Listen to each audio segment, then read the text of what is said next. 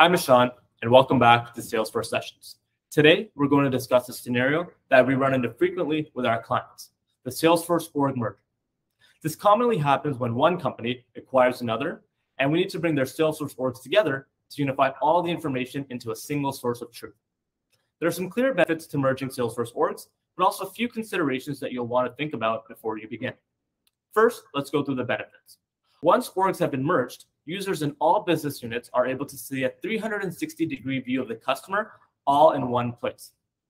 Next, by standardizing processes across business units, it's easier to onboard and train new users on a single system.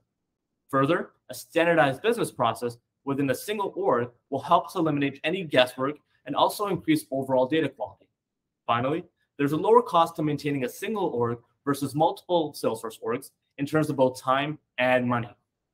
While an org merger is often the goal, it's important not to rush into it before some thoughtful analysis. So there are a few items to consider.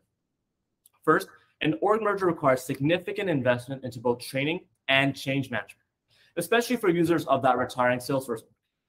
And in standardizing those business processes across the business units, there may be additional considerations when building components like Salesforce automations.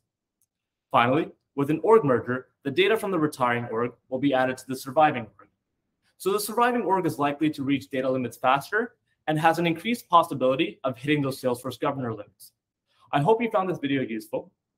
Stay tuned for future episodes where we discuss the different approaches to org mergers in greater detail. See you next time.